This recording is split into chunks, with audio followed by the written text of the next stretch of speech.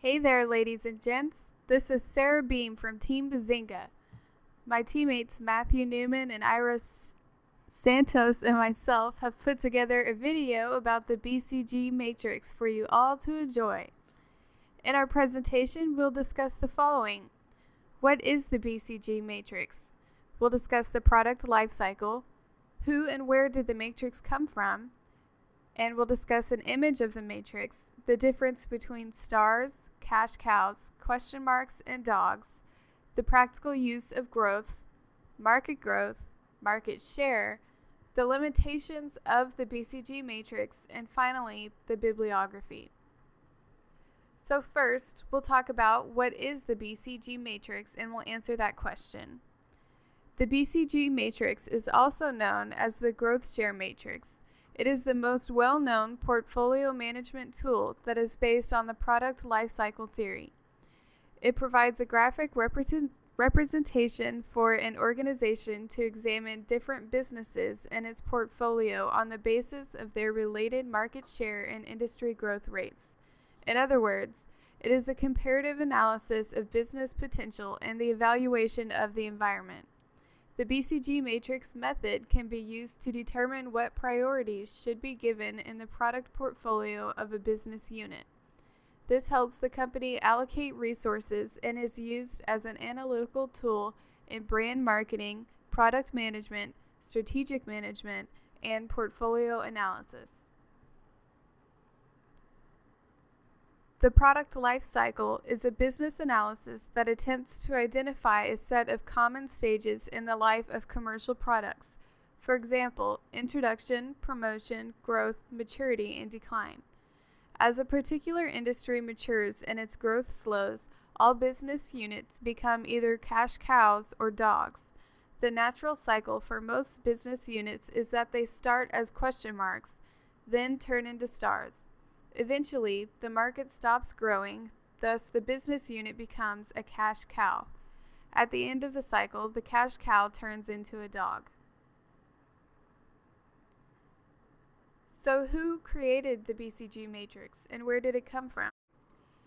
The chart was created by Bruce Henderson for the Boston Consulting Group in the 1970s to help corporations with analyzing their business units or product lines. The overall goal was to help corporate analysts decide which of their business units to fund and how much, and which units to sell. Managers were supposed to gain perspective from this analysis that allowed them to plan with confidence to use money generated by the cash cows to fund the stars and possibly the question marks. Only a diversified company with a balanced portfolio can use its strengths to truly capitalize on its growth opportunities. This balanced portfolio has stars, whose high share and high growth assure the future, cash cows that supply funds for that future growth, and question marks to be converted into stars with the added funds. Stars are units with a high market share in a fast-growing industry. The hope is that stars become the next cash cows. Sustaining the business unit's market's leadership may require extra cash, but this is worthwhile if that's what it takes for the unit to remain a leader. When growth slows, if they have been able to maintain their category leadership, stars become cash cows, or else they become dogs due to low relative market share. Cash cows are units with high market share in a slow-growing industry. These are often units that generate more cash than they take to run. In other words, they are very profitable. Cash cows should be milked, extracting the profits and investing as little cash as possible. Dogs, or more charitably called pets, are units with low market share in a mature, slow-growing industry. Dogs neither generate nor consume a large amount of cash, though owing a break-even unit provides the social benefit of providing jobs and possible interactions that assist other business units. From an accounting point of view, such a unit is worthless, not generating any cash for the company. Simply put, dogs are cash traps because of the money tied up in a business that has little potential. Such businesses are candidates for potential sale. Question marks, also known as problem children, are growing rapidly and thus consume large amounts of cash, but because they have low market shares, they do not generate much cash. A question mark has the potential to gain market share and become a star, and eventually a cash cow when the market growth slows. If the question mark does not succeed in becoming the market leader, then after perhaps years of cash consumption, it will degenerate into a dog when the market growth declines. Question marks must be analyzed carefully in order to determine whether they are worth the investment required to grow market share. For each product or service, the area of the circle represents the value of its sales. The growth share matrix thus offers a map of the organization's product or service strengths and weaknesses, at least in terms of current profitability as well as the likely cash flows. The market growth rate says more about the brand position than just its cash flow. It is a good indicator of that market's strength, of its future potential, and also of its attractiveness to future competitors. It can also be used in growth analysis. Rapidly growing and rapidly growing markets are what organizations strive for. But as we have seen, the penalty is that they are usually net cash users. They require investment. The reason for this is often because the growth is being bought by the high investment, and the reasonable expectation that a high market share will eventually turn into a sound investment in future profits.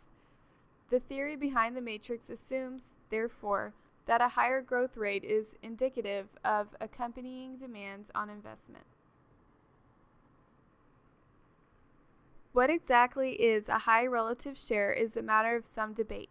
One example is the rule of 1, 2, 3. The rule of 1, 2, 3 states that the most stable position is for the brand leader to have a share double that of the second brand and triple that of the third. Brand leaders in this position tend to be very stable and profitable. Market share generally indicates likely cash generation because the higher the share, the more cash will be generated. As a result of economies of scale, it is assumed that these earnings will grow faster the higher the share. The exact measure is the brand's share relative to its largest competitor. Thus, if the brand had a share of 20% and the largest competitor had the same, the ratio would be 1 to 1. If the largest competitor had a share of 60%, however, the ratio would be 1 to 3, implying that the organization's brand was in a relatively weak position. If the largest competitor only had a share of 5%, the ratio would be 4 to 1, implying that the brand owned was in a relatively strong position, which might be reflected in profits and cash flows. If this technique is used in practice, this scale is logarithmic, not linear. The reason for choosing relative market share rather than just profits is that it carries more information than just cash flow. It shows where the brand is positioned against its main competitors and indicates where it might be likely to go in the future. It can also show what type of marketing activities might be expected to be effective. While the BCG Matrix helps companies properly allocate resources, there are some limitations. These limitations are: neglects effects of synergy between business units. This foresight approach is considered as to be too simplistic. Its lack of detail could miss certain key points. High market share is not the only success factor. High market share does not always lead to high profits. There are high costs also involved with high market share. Dogs can also earn more cash than cash cows. At times, dogs may help other businesses in gaining competitive advantage. They can earn even more than cash cows, and sometimes. There is no clear definition of what constitutes a market. The BCG matrix only uses two dimensions, market share and growth rate, and a business with low market share can also be profitable. Thanks for watching. Bazinga.